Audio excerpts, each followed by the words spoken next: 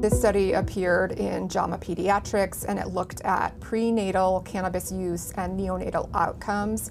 It was a systematic review and meta-analysis of 51 studies. What it found was that cannabis use in pregnancy was associated with increased odds of preterm birth, small for gestational age, low birth weight, and perinatal mortality. The authors mentioned in the study that prenatal cannabis use continues to rise, and cannabis is the most commonly used federally illegal drug in pregnancy. So the fact that we're seeing evidence of adverse effects on fetal and neonatal outcomes should give us pause.